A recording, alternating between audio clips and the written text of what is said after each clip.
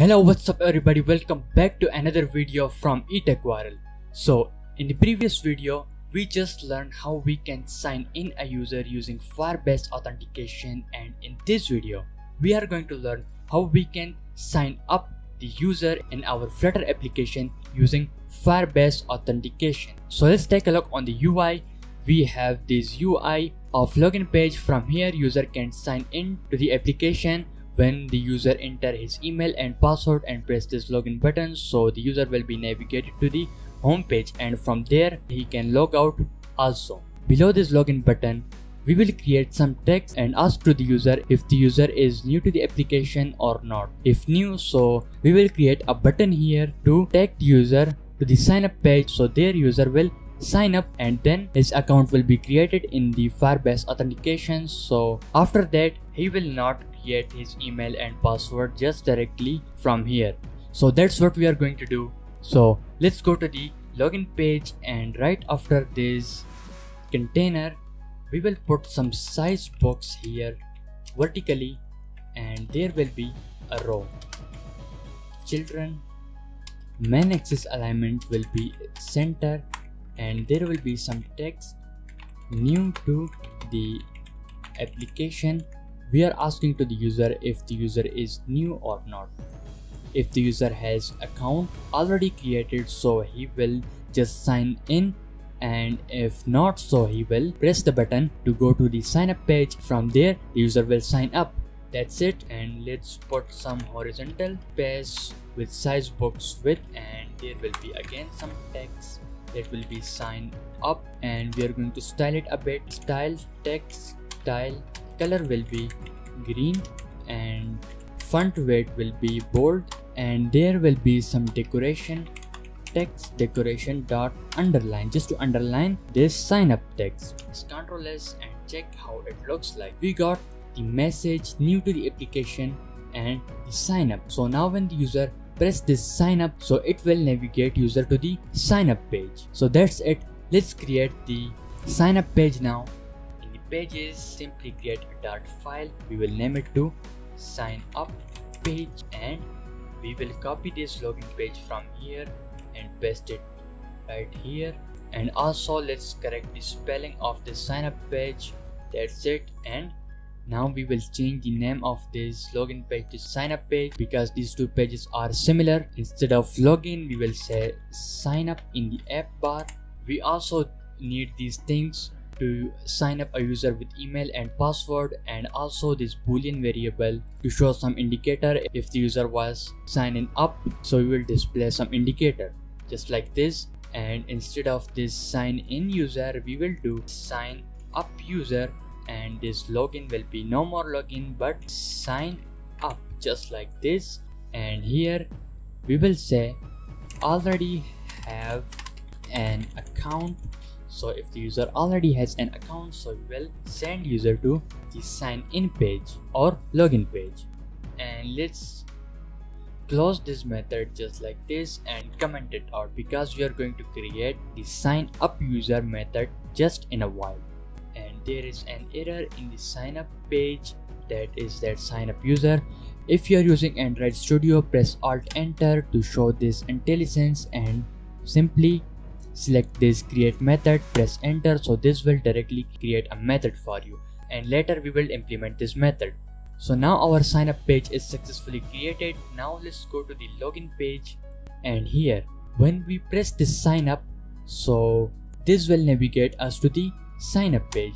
So here we will wrap this widget with the inkwell, and on tab we will call on tab click listener, just like this. And let's create this on tab click listener. Here this will be final void callback, a void callback function on tab click listener, and also pass it in the constructor and make it required. So there is still an error on tab, so we will do widget dot on tab, and this same process will be also in the case of sign up page. So let's copy it instead, copy and paste it here, and also copy this constructor from here and paste it here just like this. And now let's go to the sign in, and again wrap this with inkwell, and on tap will be widget dot on tap click listener. And now on the main screen we will remove this login page from here and we will put the authentication screen here. So why I did this? Let me show you why. First, let's create the authentication screen. So we have created our authentication screen a stateful widget. So from here we will decide where to navigate the user. So to do that, we will create a boolean variable is sign in equal to, it will be by default true. And let's remove this container from here. Here we will check the condition is sign in if the variable was true. So we will simply display the login page, otherwise we will display sign up page, and that on tap click listener will be our switch page, just like this. And let's create this method here, switch page. This will simply set stat and will do is sign in will be equal to is sign in, just like this. So if this is sign in was true, so this method will simply false this is sign in, otherwise if it was false, so it will simply make it true, just like this. So now move to the main screen and import this authentication page.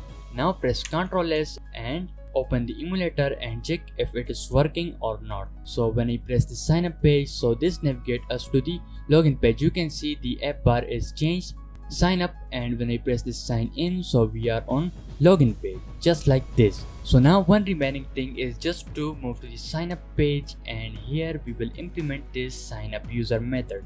So we will make it future and will be async try catch e, and we will print this error if there were some error.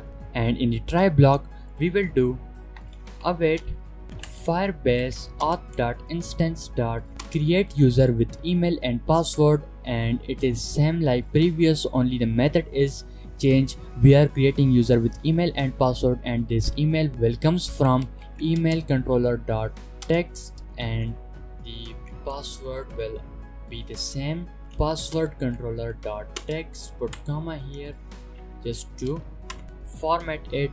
And now format, press enter, so this will format the code.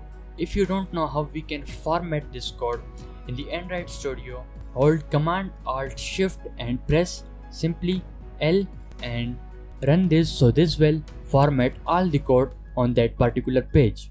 And we will also do this stuff, go to the login page and come a bit down and copy this set state if this user was signing up. So we will again show the circular progress indicator. Initially it will be true, and in the then method we will make this false, and this is already controlling here.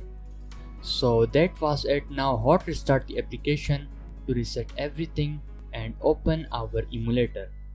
So go to the sign up page and also open the browser. So when we sign up our user, so new user will be created in here. So let's try it out. We are on our sign up page and let's create a new user here. The email will be user12@gmail.com and the password will be from 1 to 6. Sign up. It is saying please wait. So we have signed up our user, and reload this page to see some results. And a new user is created in here, and now we are on our home page. So that's how we can sign up a user. And when I press this logout, and now my user is logged out, and again try to log in with that particular email and password on which we have just signed up a user. That was user12@gmail.com and the password was from 1 to 6. Now login, and we have logged on that email and password on which we have signed up a user in a while. So again, let me show you one more thing. Go to the Android Studio and on the home page wrap this container with a column and some padding, and the main axis alignment of the column will be in the center, and there will be size box height 10 and some text. Here we can also get the email of current signed in user. Let me show you how. Email, here we will do Firebase auth.instance.currentuser.email, just like this. Put assertion operator here, press Ctrl S and check. We got the email of the current user. You can see we have just signed in our user using that email. Now log out and try to log in with the another email that was, let's check the Firebase authentication tab, that was ak123.